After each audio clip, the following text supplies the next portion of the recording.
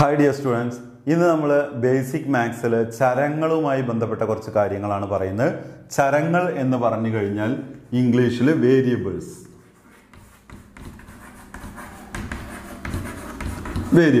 അതായത് നമ്മൾ X Y എന്നിവ ഉപയോഗിക്കുമല്ലോ, അതാണ് ചരങ്ങൾ എന്നറിയപ്പെടുന്നത്. അപ്പോൾ ചരങ്ങൾ എങ്ങനെയാണ് കൈകാര്യം ചെയ്യേണ്ടത്? അപ്പോൾ ചരങ്ങളുമായി ബന്ധപ്പെട്ട കുറച്ച് കാര്യങ്ങളാണ് ഞാൻ പറയാൻ പോകുന്നത്. ചരങ്ങൾ എങ്ങനെയാണ് അല്ലെങ്കിൽ വേരിയബിൾസ് എങ്ങനെയാണ് നമ്മൾ ആഡ് ചെയ്യേണ്ടത്, സബ്ട്രാക്ട് ചെയ്യേണ്ടത്, മൾട്ടിപ്ലൈ ചെയ്യേണ്ടത്, ഡിവൈഡ് ചെയ്യുന്നത്, ഇതാണ് ഞാൻ ഇന്നിവിടെ പറഞ്ഞു തരാൻ പോകുന്നത്. അപ്പോൾ എക്സ് ആഡ് ചെയ്യണം. എക്സും കൂട്ടിക്കഴിഞ്ഞാൽ എന്താണ് സംഭവിക്കുക? അതേപോലെ തന്നെ 2x-ന് 1x കുറച്ചാൽ എന്താണ് സംഭവിക്കുക? എക്സും ഇൻറ്റു ചെയ്താൽ എന്താണ് സംഭവിക്കുക? എക്സ് സ്ക്വയറും അല്ലെങ്കിൽ എക്സ് ക്യൂബ് ആക്കാം. എക്സ് ക്യൂബും എക്സും ഡിവൈഡ് ചെയ്താൽ എന്താ സംഭവിക്കുക?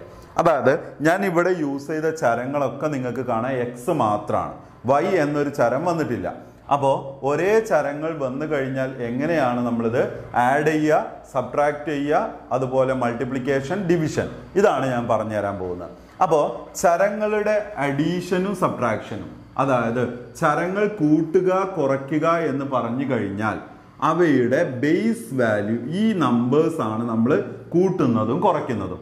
അതായത് ഒരു എക്സും കൂട്ടിക്കഴിഞ്ഞാൽ എത്രയാണെന്ന് ചോദിച്ചു കഴിഞ്ഞാൽ സിമ്പിളായി ഞാൻ ഒരു കാര്യം പറയാം. തേങ്ങ കൂട്ടിക്കഴിഞ്ഞാൽ എന്താണ് കിട്ടുക? അതായത് 2 തേങ്ങ അല്ലേ? ഒരു തേങ്ങ പ്ലസ് ഒരു തേങ്ങ 2 തേങ്ങ. അതേപോലെ തന്നെ നിങ്ങൾ മനസ്സിൽ വിചാരിക്കുക, ഒരെക്സും കൂട്ടിക്കഴിഞ്ഞാൽ ഈ നമ്പേഴ്സ് ആണ് നമ്മൾ ആഡ് ചെയ്യുന്നത്, 2x.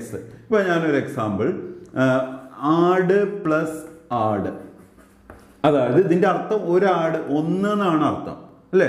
നമ്മൾ തേങ്ങ എന്ന് പറഞ്ഞു കഴിഞ്ഞാൽ അതിന്റെ അർത്ഥം എന്താ? 1 ഉണ്ട് എന്നുള്ളതാണ് അർത്ഥം. ഇനി തേങ്ങകൾ എന്ന് പറഞ്ഞു കഴിഞ്ഞാൽ കൂടുതലുണ്ട്. അപ്പോൾ ആട് 2 ആട് എന്നല്ലേ നമ്മൾ എഴുതുക.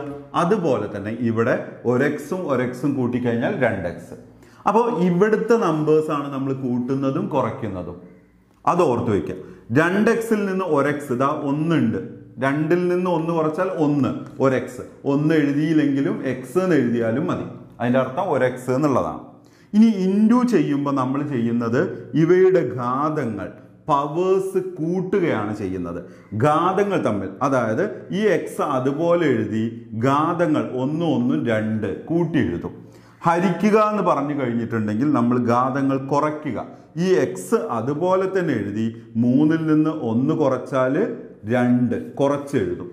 അപ്പോൾ ഒന്നും കൂടി ഞാൻ പറയാം, 2y കൂട്ടണം 5y.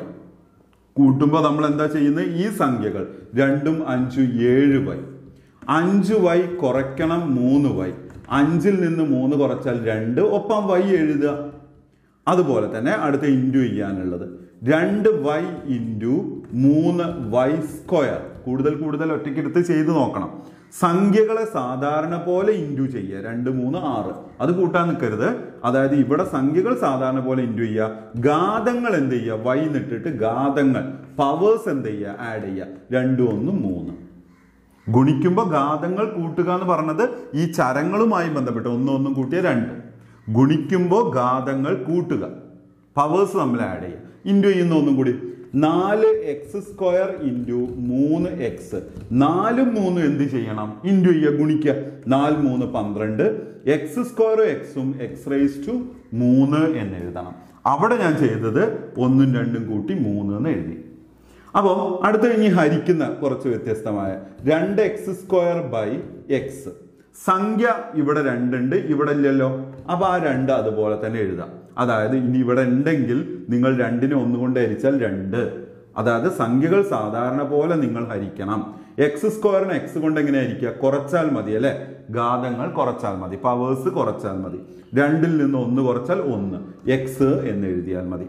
നമുക്ക് അഡീഷനും സബ്ട്രാക്ഷനും മൾട്ടിപ്ലിക്കേഷനും ഡിവിഷൻ്റെയും ക്വസ്റ്റ്യൻസ് ആയിട്ട് കുറച്ചെണ്ണം ചെയ്ത് നോക്കാം.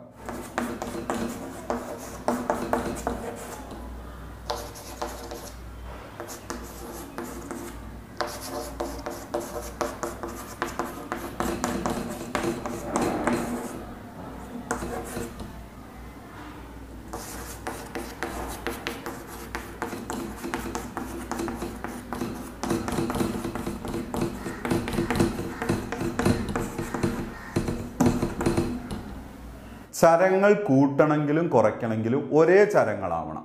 ഒരേ ചരങ്ങൾ എന്ന് ഉദ്ദേശിക്കുന്നത് എക്സും മാത്രമേ കൂട്ടാനും കുറയ്ക്കാനും പറ്റൂ. എക്സ് സ്ക്വയറും മാത്രമേ കൂട്ടാനും കുറയ്ക്കാനും പറ്റൂ. എക്സ് ക്യൂബും നിങ്ങൾക്ക് കൂട്ടാൻ കുറയ്ക്കാം. അതാണ് ഒരേ ചരങ്ങൾ എന്ന് പറയുന്നത്. അല്ലാതെ എക്സ് സ്ക്വയറും എക്സും ഒരേ ചരമല്ല. ഇതിന്റെ കൃതി 2, ഇതിന്റെ കൃതി 1.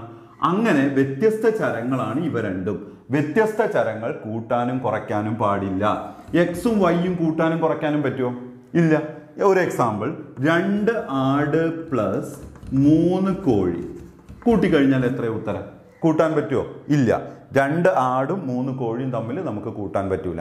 അതുപോലെ തന്നെ ചരങ്ങളിലും നിങ്ങൾ മനസ്സിലാക്കുക, ഒരേ ചരങ്ങൾ, ഒരുപോലെയുള്ള ചരങ്ങളെ കൂട്ടാനും കുറയ്ക്കാനും പാടുള്ളൂ. ഒരേ ചരങ്ങളെ കൂട്ടാനും കുറയും. എക്സും വൈയും കൂട്ടാനും കുറയ്ക്കാനും പറ്റുമോ? ഇല്ല. എക്സ് എ കൂട്ടണം വൈ എന്ന് ചോദിച്ചാൽ എക്സ് എ കൂട്ടണം വൈ, അങ്ങനെ തന്നെ പറയാം. എക്സ് മൈനസ് വൈ എന്ന് പറഞ്ഞാൽ എക്സ് എ മൈനസ് വൈ, അങ്ങനെ തന്നെ എഴുതാം. ഇപ്പോൾ ഒരു എക്സാമ്പിൾ, 10x മൈനസ് 2y എന്ന് പറഞ്ഞു കഴിഞ്ഞാൽ നിങ്ങൾ എന്ത് ചെയ്യും? അങ്ങനെ തന്നെ എഴുതണം. അല്ലാതെ 10ൽ നിന്ന് 2 കുറച്ച് 8xy എന്നൊന്നും എഴുതരുത്. കാരണം ഒന്ന് എക്സ് ആണ്, ഒന്ന് വൈ ആണ്. വ്യത്യസ്ത ചരങ്ങൾ കൂട്ടാനും കുറയ്ക്കാനും പാടില്ല എന്നുള്ളത് കറക്റ്റ് ഒന്ന് ഓർത്ത് വെച്ച് കഴിഞ്ഞാൽ ചരങ്ങളുടെ കൂട്ടലും കുറയ്ക്കലും പിന്നെ തെറ്റിപ്പോകുന്നില്ല. നമുക്കിവിടെ നോക്കാം. ഈ ഒന്നാമത്തെ ക്വസ്റ്റ്യൻ നോക്കൂ. ഇതിൽ ഏതൊക്കെ ഒരേ ചരങ്ങൾ?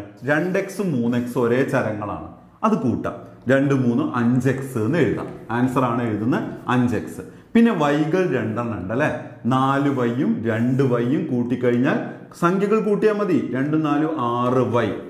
കൂടുതൽ എക്സാമ്പിൾ എടുത്ത് ചെയ്യണം. ഇതൊക്കെ നമ്മൾ വലിയ വലിയ പ്രോബ്ലംസ് ചെയ്യുമ്പോഴാണ് നമ്മളെടുത്ത് തെറ്റ് പറ്റുന്നതും മാർക്ക് പോകുന്നതും. അതുകൊണ്ട് നിങ്ങൾ മസ്റ്റായിട്ട് ഈ ഒരു ടൈം ഇതിനു വേണ്ടി ഉപയോഗിക്കുക. 3x 2x കുറയ്ക്കാൻ പറ്റുമോ? പറ്റും. ഒരേ ചരങ്ങളാണ്. ഒരേ ചരങ്ങൾ നമുക്ക് കൂട്ടാനും കുറയ്ക്കാനും പറ്റും. വ്യത്യസ്ത ചരങ്ങളാണെങ്കിൽ കൂട്ടും കുറയ്ക്കും ചെയ്യരുത്, എന്നാൽ ഗുണിക്കും ഹരിക്കും ചെയ്യാം. വ്യത്യസ്ത ചരങ്ങൾ നമുക്ക് ഗുണിക്കാനും ഹരിക്കാനും പറ്റും.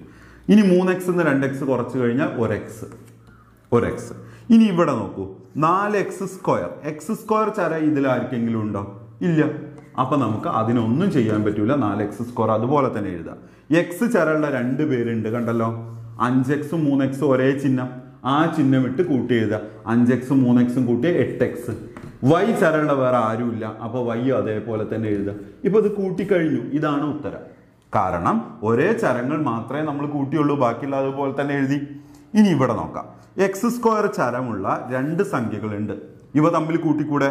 2 3 5x സ്ക്വയർ അതുപോലെ തന്നെ എഴുതുക.